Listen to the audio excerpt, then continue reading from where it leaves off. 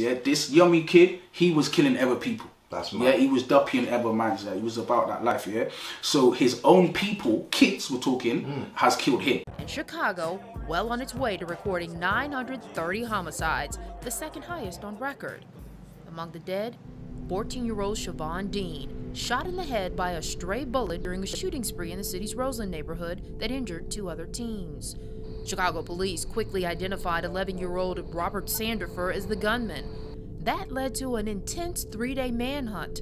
Gang leaders decided that Robert needed to be silenced because he knew too much, so they ordered Cragg to kill him.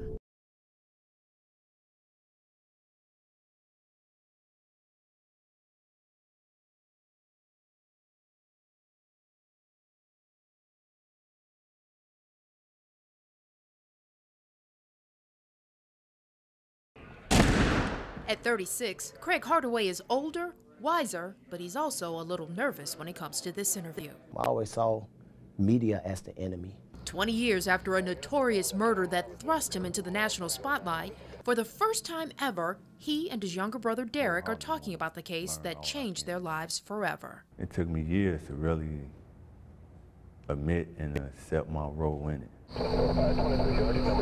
It was an unusually chilly September night in 1994 as the body of an 11-year-old was loaded into the back of an ambulance. He had been shot twice in the back of the head in a hit ordered by the leaders of the Black Disciples. What happened that night? Chaos. Despite numerous requests over the years, this is the first interview Cragg Hardaway has agreed to do. Cragg was only 16 years old when his mugshot was plastered on TV, arrested for the murder of 11-year-old Robert Yummy Sandifer. His brother Derrick, 14 at the time, was too young for his mugshot to be released. He was convicted of driving the getaway car. All 3, Cragg, Derrick, and Yummy, members of the same gang, chasing money, respect, and trying to make a name for themselves. For me, it was more like identity. It was more like, okay, I want to belong to something. I want to be a part of something. It's an addiction. It's a strong addiction, and it pulls you in quickly. It was a clear black night, a clear white moon. Warren G was on the streets. The summer of 1994 saw Nate Dogg and Warren G's Regulate topping the charts. O.J. Simpson preparing for the trial of the century. And Chicago, well on its way to recording 930 homicides, the second highest on record. Among the dead, 14-year-old Siobhan Dean, shot in the head by a stray bullet during a shooting spree in the city's Roseland neighborhood that injured 2 other teens.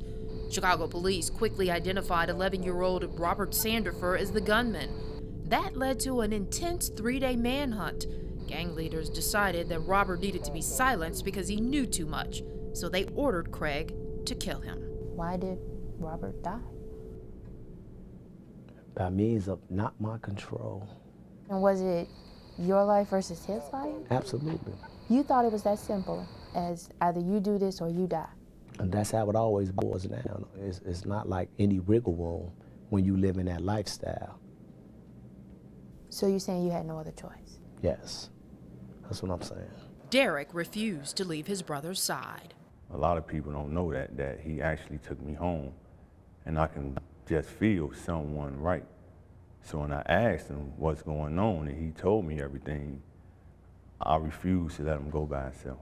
I should have been more of a big brother and just get out, right? But at the time, that ain't the way you think. I'm still a minor, we still kids. Hours after the murder, both brothers were in custody, and months later, they were convicted felons.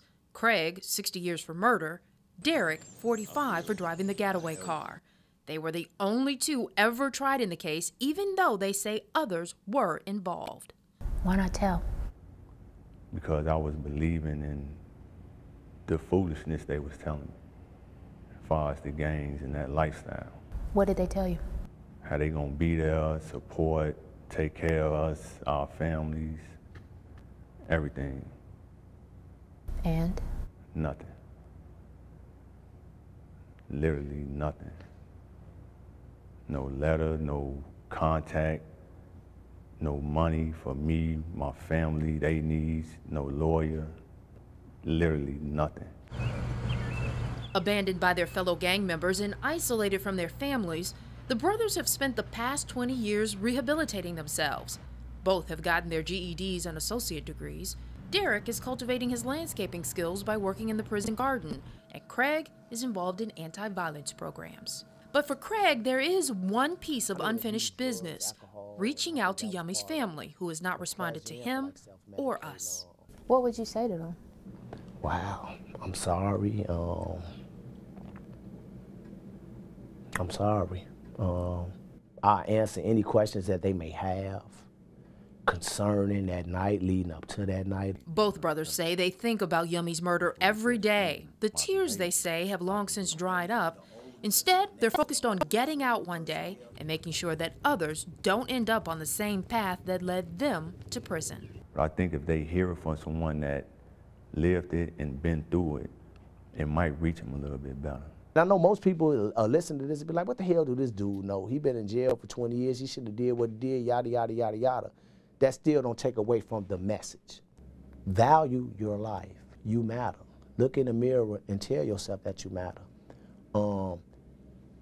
Accept that the responsibility of your life ultimately rests with you. Imagine the other young kids in that area. Like, obviously, he's not going to be the only one.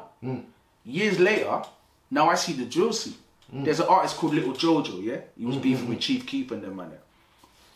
It's about 10 man in the video, 15, 20 man, they all got guns pointing at the camera. Lil Jojo was one of the early rappers of Chicago's drill movement. He shocked the whole city by dropping the song BDK, which took shots at the Black disciples. But the song also made him a big target and eventually cost him his life. Here's a closer look at the story of Lil Jojo. Lil Jojo was a rapper from the Inglewood neighborhood in the south side of Chicago. When he was only a few months old, his dad got locked up for attempted murder and spent 13 years in jail. He also has a brother who's a rapper named Swag Dinero, and the two was close growing up. Jojo was from the Brick Squad set of the Gangsta Disciples, who are known to beef with the Lamron set of the BDs. At one point, Brick Squad was also allied with STL EBT, which meant they beefed with O-Block and 600. But their main beef was with Lamron because the two hoods were close to each other. A lot of news outlets made it seem like Jojo was an innocent kid who got caught up in a deadly gang beef. But according to those who knew him, Jojo was really about that life, and his name is still respected in the streets. Lil Jojo ain't really know the BDs from O-Block, but he did grow up with Lil Reese and Lil Derrick. At first, there was no smoke between them. They wasn't cool with each other because they was in separate gangs, but they wasn't actively beefing. There's rumors that the beef really started over a fight at a basketball court. Some dudes from Lamron got into it with some dudes from Brick Squad, and after that, they started taking shots at each other on social media. At that time, Chicago drill was just starting to blow up, and Keef and Derrick was two of the hottest rappers in the city. On March 28, 2012, Derrick dropped the track L's Anthem. On the song, he took a shot at Brick Squad, rapping, "Brick Squad, I say f*** 'em. Woogle World with 'em, so it's f*** 'em." Woogle World is another set of the GDs who are affiliated with Brick Squad. So they got caught in the beef for being cool with their enemies. L's Anthem is considered one of the most famous Chicago disses of all time because of what happened next. Lil Jojo and Swag Dinero first heard the song on the radio. Hearing his gang get dissed like that on a public platform made Jojo angry. When he heard the diss, he turned to his brother and said, "You heard that, bro? Hell nah, we gonna go crazy, that's it." Jojo wasn't even a rapper at that point, but when he heard L's Anthem, he decided to hop in the booth to respond. On April 27, 2012, Lil Jojo dropped a remix of the Chief Keef song, Every Day, called BDK 300K. 300 is a gang made up of a bunch of BD sets who are cool with each other, which includes Chief Keef, Reese, and Derrick. But instead of just going after them, he also titled the song BDK, taking shots at the entire gang. The song started a trend of other GD rappers claiming BDK, which just turned up the violence in Chicago. On the track, he also responded directly to Derrick, rapping, "Derrick say f*** Brick Squad, so I can't wait to catch him. Squeeze his f***ing 40, now they got him on a stretcher." The BDs and the GDs have been beefing for a minute, but when Lil Jojo dropped BDK, he brought the attention of the internet, which took the war to a whole different level. The city was going crazy, and the music influenced what was going on in the streets. But Jojo ain't just stopped there. BDK earned him a lot of clout in the city, so he kept dropping diss tracks to build his career as a rapper. He followed up with the track Tied Up not long after. In the video for the song, Jojo sends shots at his ops while a Chief Keef lookalike is tied to a chair. At the time, Keef was one of the biggest artists in the world after blowing up with I Don't Like just a few months before. So Lil Jojo knew that this was gonna attract a lot of attention. But Jojo still ain't finished there. In August 2012, he dropped a remix of the Yo Gotti song, I Got That Sack, where he continues to take shots at 300. On the track, he raps, "Catch him in traffic with Lil Reese. Man, they gon' feel this Mac. BDK, that's my team, and my city got my back. Went to school with these but that don't mean shit. My tail knocked him out, you should've seen that shit." He mentions Lil Reese by name, and claims one of his homies knocked him out. He also takes shots at Derrick, rapping, "Derrick a calling phones, saying he don't want no beef. But f this rap, I ain't gonna talk, I'ma leave it in the streets." It sounded like Jojo was suggesting that Derrick try to call him to squash the beef, but he ain't want to hear it. In the outro to the song, they take it a step further by taking shots at David Barksdale, aka King David, the founder of the Black Disciples. At the end of the song, Jojo's homie, Pete Rico, can be heard shouting, "Jojo going dumb on Derrick's ass, BDK, die L's, on Queen Dave." Dissing your ops is one thing, but once you drag a legendary OG like King David into the beef, then anything goes. So, Lil Jojo was quickly becoming one of the most hated GDs in the city. Then, on September 4th, 2012, Lil Jojo was murdered after dropping his location on social media. According to rumors, earlier in the day, he saw some dudes from Lamron and shot at them, but ain't hit nobody. Then, while Jojo and his brother was riding through the hood, they spotted Lil Reese. They started yelling out the window, dissing him and calling him a Lil Reese can be heard yelling back, "I'ma kill you." Hey, Reese is low. Yeah. Wrong with you, hey, I am Brick Squad. Yeah, Brick Squad, boy. What you talking about, boy? We get up. Jojo went home and uploaded the video to YouTube and tweeted about it to mess with his op. He tweeted, "Just call at Lil Reese 300 in traffic and his daddy trying to talk it out. Hashtag no talking, hashtag Brick Squad," followed by a link to the video. The video quickly went viral, starting a Twitter war between Jojo and Lil Reese. According to some sources, not long after that incident, Jojo was on the block shooting dice with some of his homies when police pulled up and arrested him for gambling. He was taken down to the station and questioned, but was released the same day. He continued dissing Lil Reese online, tweeting out, "I'm out here on my 2 feet, where you at Lil Reese," letting Reese know he was ready for the smoke. He took it a step further by following up with, "Laugh my ass off, I'm on 069, stop the flexing," letting the entire city know his current location. This was a deadly mistake by Lil Jojo. He tweeted his location around 7:30 p.m. and by 9 p.m. he was found dead from a gunshot wound on the 6900 block of South Princeton Avenue, exactly where he said he was online. Witnesses said Jojo was riding his bike when the vehicle pulled up and someone in the car shot him. His brother Swag De Niro denies that Jojo was riding his bike when he was killed, but he was rushed to the University of Chicago Medical Center where he was pronounced dead. Lil Jojo's death had a heavy impact on the city. Chicago drill was just starting to blow up on a mainstream level, and many thought Jojo was gonna blow up and become bigger than Chief Keef. But when he got killed, it showed how real it gets in Chirac and that a lot of these dudes was living the life they rapped about. The day after Jojo got killed, Chief Keef tweeted, "It's sad, cause that Jojo wanted to be just like us. Hashtag laugh my ass off. And dry snitching. Hashtag shh, brick boys." A Twitter user also tweeted, "At Lil Reese, a real nigga. The Lil Jojo stayed in the car the whole time.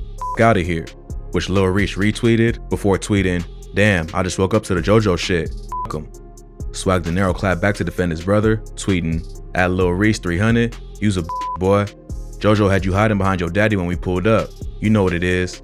He also took shots at Keef and Derrick, tweeting, "At Lil Derrick, you dead too, lil bitch. And at Chief Keef, you dead too." Chief Keef and Lil Reese was both questioned in connection with Lil Jojo's murder, but no charges were ever filed. Keef claims his account was hacked and he ain't tweet those things. But Lil Jojo's mom thinks Keef paid someone to kill her son. After Jojo's death, Brick Squad took on the name Jojo World and they host an annual Jojo Day every September 4th to honor his legacy. There was a lot of media coverage on Lil Jojo's death because of how popular Chicago drill was getting. The news made it seem like it was a rap beef between him and Keef that eventually led to his death. That might have been part of the reason, but those close to him say Jojo ain't even really know Keef like that. He was really beefing with Lamron, and Keef just caught a couple of disses because he was cool with them, and also the most popular BD rapper in Chicago. No one was ever arrested for Lil Jojo's death, but about a year later, Swag De Niro hinted that whoever was responsible was no longer breathing. He tweeted, "You fans can get sent off by this rap if y'all want to. On phone them, y'all don't know how this go for real. Hashtag no talking. Even the ops know the motherfucker who took my bro ain't walking this earth no more. F him too." Lil Jojo's death will always be tied to the beef with Chief Keef because of the 300K diss, but in reality, it could have been anyone. He took shots at an entire gang, then told the world his location on social media, making him a target for anyone who felt disrespected. Those close to Jojo say he was a real problem in the streets, and his ops saw him as a legit threat. So, it was his reputation that led to his murder more than the music. Lil Jojo is another talented rapper from Chicago who was killed before reaching his full potential. He had a catchy flow and could have made it big if he had enough time to focus on his music, but unfortunately, his reputation caught up to him before he could make it out of the streets. just reminded me of that Yummy thing. I was like, fuck, that Yummy generation's here now. Yeah, that's true. But it was probably already here. We're only seeing this in music videos now. Now, yeah, because media. So how long has this shit been going on? Thank you. You see Charles of War stories when it comes to places in Africa, Syria, whatever. This is why that's children of war. You get me? Yummy was before drill.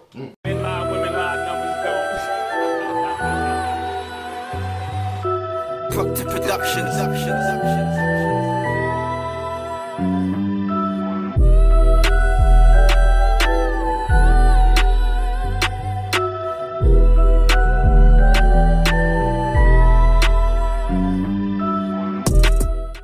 Willing to extort a weaker image. Within a heartbeat, quick. Quick. Why? Because he a mom. One thing I'm gonna leave on camera for y'all to remember this word right here, yabos. The name of the game is yabos. Game ain't based on sympathy. If you got sympathy in this spot, you ain't gonna never make it. Never make it. Never make it.